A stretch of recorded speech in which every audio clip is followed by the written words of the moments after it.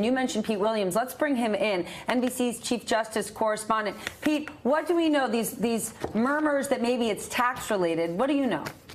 This is it.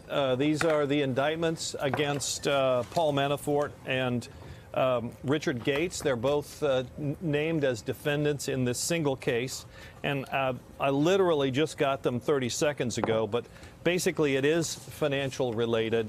According to the special prosecutor here, it says that they did work for Ukraine and were paid by the Ukrainian government, but that they hid these payments from U.S. authorities for at least 10 years, according to this indictment, from 2006 through 2016. It says Manafort and Gates laundered the money through scores of U.S. and foreign corporations, partnerships, and bank accounts, that they funneled millions of dollars of these payments into foreign companies and bank accounts opened by them and their accomplices in Cyprus, St. Vincent and the Grenadines, and the Seychelles, that they hid the existence of these foreign companies and bank accounts, and falsely and repeatedly reporting to their tax preparers in the U.S. that they had no foreign bank accounts. It says Manafort used this hidden overseas wealth to enjoy a lavish lifestyle in the U.S. without paying taxes on the income,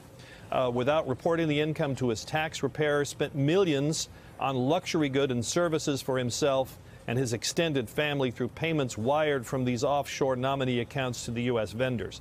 So this is basically, they say, in total, more than $75 million, they say, flowed through the offshore accounts, that Manafort laundered more than $18 million, which was used by him to buy property, goods, and services in the U.S., income that he concealed from the Treasury, the Department of Justice.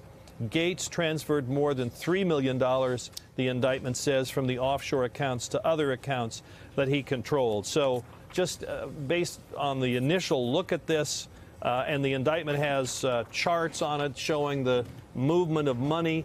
So a part of our understanding here on why these charges are coming now is the federal prosecutors faced a statute of limitations issue, although if this is correct, that this activity continued through at least 2016, I'm not sure about that, because if they're alleging here that this conduct was still going on as of last year, then I don't know the statute of limitations issue, but we had initially been told that they had to hurry up on this indictment because they couldn't charge some of this conduct if they didn't file quickly. But basically they say this is basically none of this seems to be related as I go through the indictment here, which is about 30-some pages, 31 pages. I don't see anything related to the campaign. So two things about this. One is this seems to be entirely financially related on their business.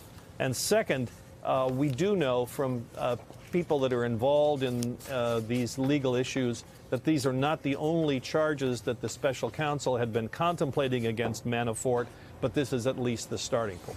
Does it mean that there could be more charges? So just to read them again, the indictment contains 12 counts: conspiracy against the United States, conspiracy to launder money, unregistered agent of a foreign principal, false and misleading FARA statements, false statements on 7 counts of failure to file reports of foreign bank and financial accounts. Pete, does that mean that it could be these 12 counts exclusively, or there could be more to come?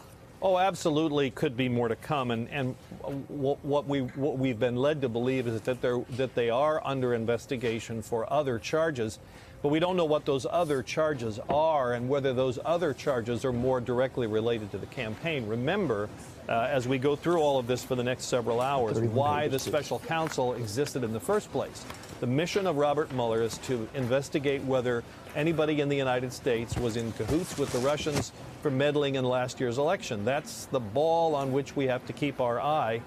So this is a starting point here, and whether the government will try to, whether Mueller will try to use these charges to try to leverage Manafort to give more testimony in exchange for some kind of negotiated plea, we'll see. But this is the first charge, and if you look at the last page of the indictment, the grand jury indictment, you can see here it's signed by Robert Mueller, the special counsel. Hey there, I'm Chris Hayes from MSNBC. Thanks for watching MSNBC on YouTube. If you want to keep up to date with the videos we're putting out, you can click subscribe just below me or click over on this list to see lots of other great videos.